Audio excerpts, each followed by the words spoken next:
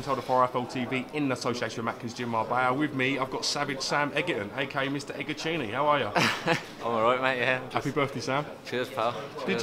Did you think, like, this time last year, 22nd birthday, you'd be headlining your own show in your home city? No, I just said to the other bloke, I mean, every birthday since my 18th I've been in the gym, because there's some sort of fight happening. But never at a press conference, heading my own bill, so nah, it's been crazy. What was your initial reaction when you found out that Frankie Gavin wasn't going to be facing you on this card, mate? Honestly, I weren't shocked. You wasn't shocked? Nah. I kind of had a thought. Asked John, every time John rang me, I said to John, you need to start ringing me, because every time you ring me, I feel like you're going to tell me he's pulled out. And he rang me the one night, he pulled out, so I kind of saw it, kind of had an inkling it was going to happen. I don't know why, but it is what it is. We move on, we've got day 11s, and we'll go from there. Do you think the Frankie Gavin fight will be rescheduled and will happen again? Because it's such a big fight for the city. You're both very well established now, yourself becoming more established fighters. Do you think that fight can be made? We'll see. It won't happen this year, I don't think. I mean, how can it? I don't see why the Birmingham fans should miss out on the Birmingham fight and take it somewhere else. So if it's going to happen, it's definitely going to happen in Birmingham. There was obviously talk of it being put into on the London show, on the White, Joshua, on the card. Joshua White on the card. It's a bit selfish on the fans, isn't it, for the Birmingham show. I mean, the tickets went nuts for it, so there's no point in taking it somewhere else now. It'll still be a big fight next year, presuming I'll come past day 11s. So maybe next year, but because I just said to him, the Joshua and White card, it's 7 weeks from this fight date. I meant to have a week, 2 out maybe. I'm meant to train for that. Do you know what I mean? So we'll see, but it's not. I doubt it happens this year. Let's talk a little bit about Dale Evans. You fought each other in the prize fight before. It was a semi-final, I do believe, first time. No, it was just quarter-final. Yeah. Quarter-final, first time. Your second prize fighter appearance. Looking back on that now, do you feel you could have done more that night, and have you been waiting on a chance to put that right? Do you know what? At the time, I was a reserve. I was trying to make the weight. My first time I've ever made the weight at that time, 10 stone 9. I was a reserve. I was happy to be a reserve. It was $2 grand in the bank. And when I got the late call, I think it was about 4 days now. Something daft. Obviously, I took it with both hands. I did what I could on the night. There was nothing on the night that I could do more. He done too much for me.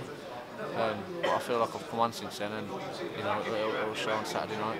What do you think his best natural attribute is? He's come forward, he's game. You're quite similar to that. Is there anything he's going to do that you've not seen before and you're not expecting? I don't know. To be fair, I ain't watched him since the prize fighter. You've not watched him since then? Nah, I leave that to. I don't watch any opponents. But we'll see. I mean, he can hit, so he'll be dangerous early on, I presume. Then again, he knocked down Anwar down at late, so he'll be dangerous all the way through the fight. So you got to take things from that and think if he hits you, he's gonna hurt. So I'll try and dodge a few punches while I'm hitting him, but there's no promises. So it'll be an exciting fight.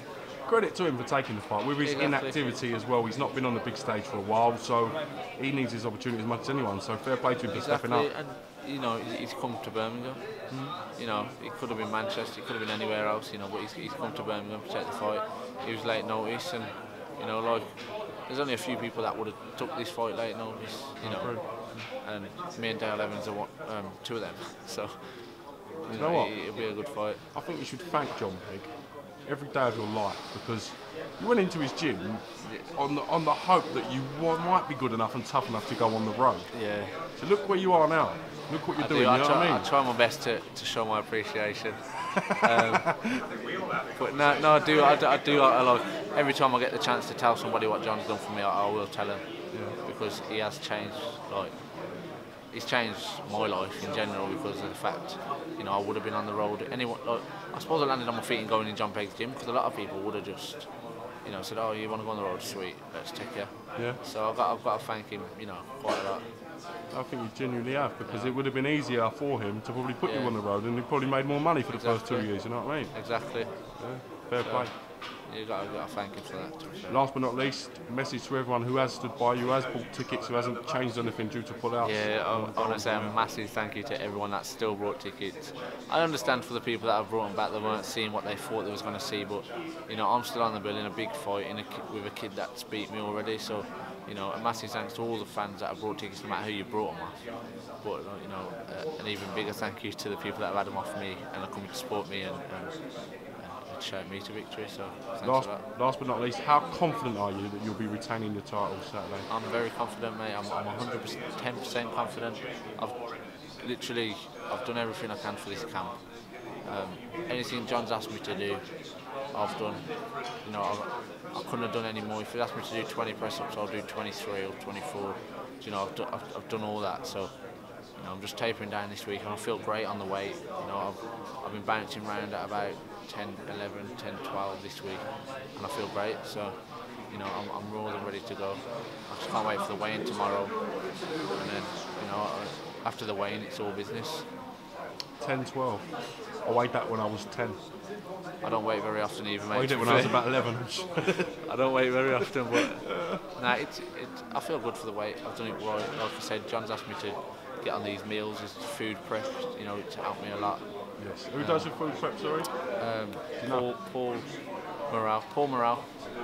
Norman's calf, I think it is called. But yeah, it's been a massive help, and you know, the meals are, you know, they don't fill you up every day, but you know, the good meals, they're healthy, they put what you need into you. It takes a headache of you having to mess about as well, doesn't it? Exactly, and you know, cause the missus at home as well, I've got the kids, so me going home and saying, will you cook me this up and cook me this up, do I do my bag and go again? You know, it's a bit of a nose for her as well, so you know, I've got to thank Food Prep a lot because, you know, they've helped me out. Top man, I wish you the best of luck. We'll see you tomorrow at the weigh-in. Thank you for talking to IFL TV. Always a pleasure, sir. Thanks a lot. And we'll catch you again real soon. Cheers.